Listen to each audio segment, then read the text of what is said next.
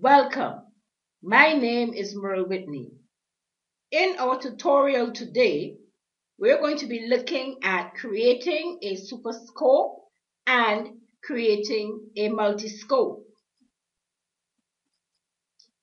The role of the DHCP server is used to centralize the process of giving out IP addresses and other option assignments to systems on the network.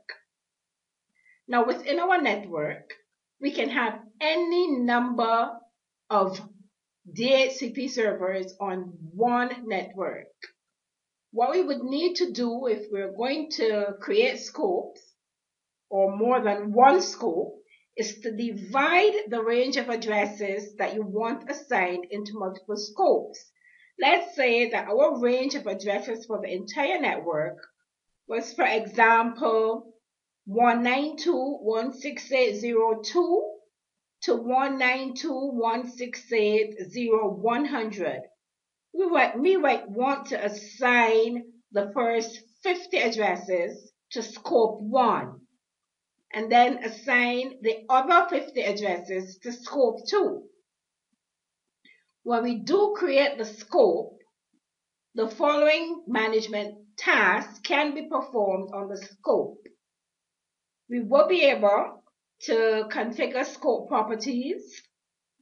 We will be able also to configure reservations and exclusions, to set options for the scope, to activate and deactivate scopes. We will also be able to create super scopes and multicast scopes and to integrate DNS and DHCP. As I said at the beginning of the tutorial, we are going to be concentrating for this tutorial on super scope and multicast scope. In order to create a super scope, we need to have more than one scope. So we're going to open up our DHCP and we are going to create two scopes. So we want to go to Tools, DHCP. Let's open up our DHCP dialog box. We're going to expand the server name, expand IP4. Then we're going to create our first scope. Right click on IP version 4 and click on New Scope. We're presented with the wizard. Welcome to the new scope wizard.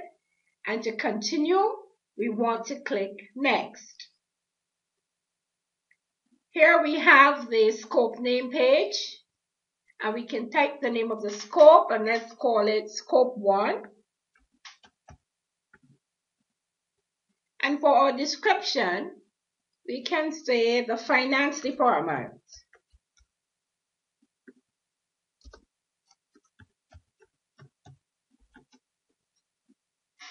Click on Next. And we want to put in the IP address range the start IP address and the end IP address of the nodes that we want for this scope within the finance department. So we're going to put 192.168.0.2. And our ending address is going to be 192.168.0.50. As you can see, the length of the network is given here as 24, and that is going to be the number of bits within the network part of the address. And we can see our subnet mask here being 255.255.255, which is the network part of the address. Click Next. And here on this page, if we need to add any exclusions, we can add them here. Remember that exclusions are addresses or a range of addresses that are not distributed by the server. And for our tutorial, we do not need any exclusion ranges, so we're going to go ahead and click Next. At this point, we come to the screen with our lease duration. By default, the lease duration is 8 days. However, if you're going to have mobile systems on your network, then you might want to shorten the lease. If you have desktop computers and you're looking for a more stable network where the computers are fixed at a particular location, then we can leave the lease at 8 days. Let's click Next to continue. At this point, we want to configure the CP options for the scope, and we can actually configure the options now, or we could configure options later. Our options are going to be like putting the IP address for the router or the IP address for the DNS server. For our tutorial, we will configure these options later. Right now, we want to click on Next. And we're going to actually stop here and put in a router address. Now, we started the network at 192.168.0.2. So maybe we can put a router address. And remember that your router is your default gateway. We're going to put the router address at 192.168.0.1. Then we're going to click Add. And continue to the next screen. We don't want to put in our DNS server at this point, so we're just going to click Next. There's no Win server on our network, so we're going to click Next. And at this point, you want to activate the scope. For our tutorial purposes, we are going to activate the scope later, so we're going to click No, and then we're going to click Next. And we have completed the scope, and you can expand scope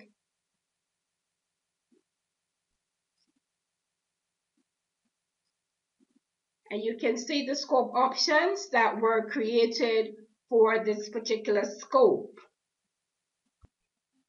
Now that we have two scopes configured, we are going to create a super scope. To create the super scope, you want to right-click on IP4 and click on New Super Scope.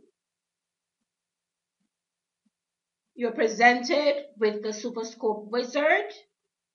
Click Next, and you are asked to enter a name for your super scope. We're going to call our super scope Super Scope 1. Then we're going to click on Next to continue. Now, we had created the first scope, which was scope 1. We had another scope configured for this exercise. So we need to select both scopes because both scopes have to be included for the super scope. And then we're going to click Next. You have successfully completed the new super scope wizard, and the following super scopes will be created. So you have the two scopes, scope 1 and scope 2, and we click on Finish. And here in our DHCP window, we can see our super scope, super scope, super scope 1. The next thing that we want to do is to create a new multicast scope. To create the new multicast scope, you want to right-click on IP4 and click on New Multicast Scope. As you can see, your wizard will open up, and multicasting is a process of sending messages to a selected group of clients on the network. To continue, we want to click Next.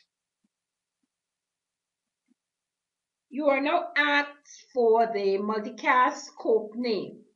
And you want to type a name and description for the scope. And this helps you to identify the scope and how it is to be used on the network. So we're going to call this scope Multicast for Personnel Department.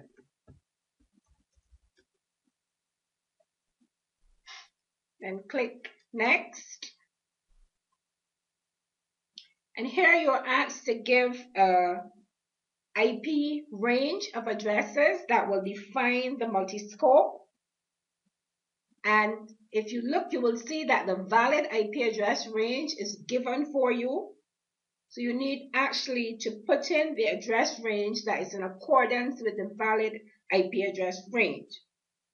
For our start IP address, we're going to put 224.0.0.0 as the start IP address. And for the end IP address, we're going to put 224.255.0.0. We want to come down here to the time to live because we want to adjust that number. And we're going to adjust that number from 32 to 1. And the reason why we're going to make the adjustment to 1 is that we want to make sure here that no multicast packets escape the local network segment. So we're going to go ahead and click Next. Here's your Add Exclusion pages. We're going to click Next because we don't want to add any exclusions at this time. And here we have our lease duration page. And for our lease duration page, if you remember when we were creating the scope, the lease duration was 8 days by default. But now we have the lease duration showing for default for this multicast scope wizard as 30 days. Now, remember that multicast addresses are used for videos and audio. And you would ordinarily leave multicast scope assignments in place somewhat longer than you would with the regular unicast address. That is why we have a default length of 30 days. Click on Next. And you are asked if you want to activate the multicast scope at this time. And we don't want to activate the multicast scope. So we're going to click on No and then Next. Click on Finish to complete the wizard. That is the end of this tutorial.